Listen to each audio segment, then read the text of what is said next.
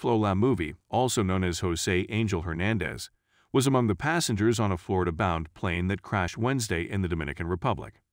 The crash killed all 9 people aboard the private jet, the aircraft's operating company, Helidosa Aviation Group, said in a statement posted on its Twitter, Instagram, and Facebook accounts.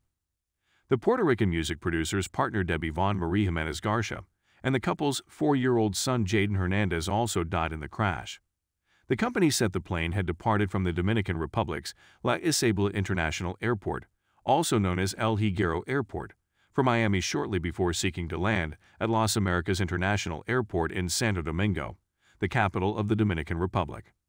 The airport shut down its operations after the incident, which saw hundreds of flights canceled, according to the Associated Press. According to flight records obtained by People, the Gulfstream IV jet attempted to make an emergency landing not long after taking off from El Higüero, before crashing at the Las Americas International Airport nearby.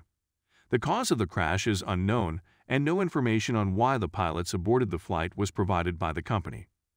The other passengers who died were Jayden Hernandez, Yalianis Chashlamer, Melendez Jimenez, and Jaciel Yabiel Silva and Veronica Estrella.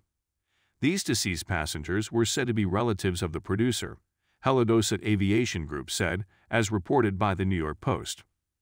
Luis Alberto Eldry and Victor Emilio Herrera were the 2 deceased crew members, according to Helidosa Aviation Group. The company's statement read, "This accident causes us great pain and sorrow. We ask that you join us with prudence and solidarity to support the families affected as we go through this difficult moment," it added.